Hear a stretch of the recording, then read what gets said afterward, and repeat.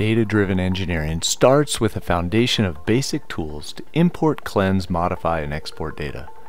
These 7 modules start with an introduction to Python and cover the fundamentals of the language with variable types, tuples, lists, sets, and dictionaries. It explores the commonly used packages Numpy and Pandas. This introductory series gives an understanding of the basics of Python and how to solve data-driven engineering problems. Python is a powerful, high-level, object-oriented programming language. It was created in 1991 by Guido van Rossum and is used for a wide range of applications. Python is used by many professional software developers as well as by hobbyists and students. It is a great language for beginners as it is relatively easy to learn, yet it can be used for complex tasks. Python is a versatile programming language with relatively easy syntax. Python's a great choice for engineers because it can be used for a wide range of data-driven engineering tasks. It can be used for data analysis, numerical computation, visualization, machine learning, automation, and many other applications. Python is also open source and free, making it an ideal choice for engineers who need to work on a budget. A first step is to run Python either on a local computer or remotely with cloud computing.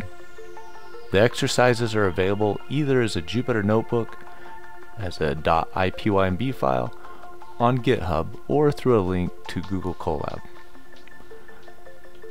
The first module is Python Basics. Data-driven engineering relies on information often stored in the form of characters, such as strings, and numbers, such as integers and floating point numbers. It is essential to import, export, and get data into the correct form so that basic information can be extracted.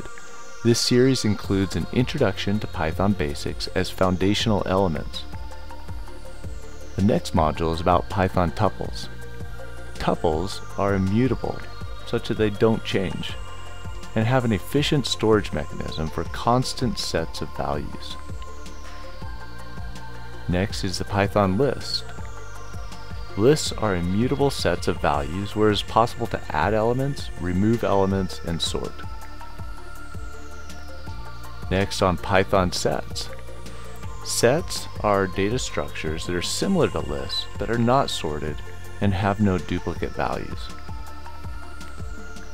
Next we'll cover Python dictionaries. Dictionaries are data structures with a reference value based on a key. Finally, the last 2 modules are packages that can be imported into Python. The first one is Numpy.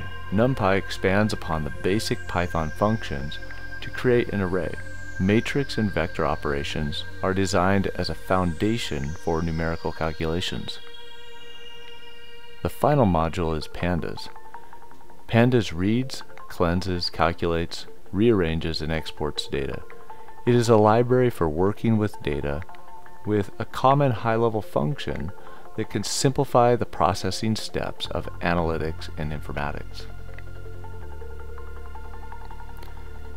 After this series, we're going to go on to additional series on data access, where we import data from different types of files such as text, audio, video, database, sensors, cloud, and then also with web scraping.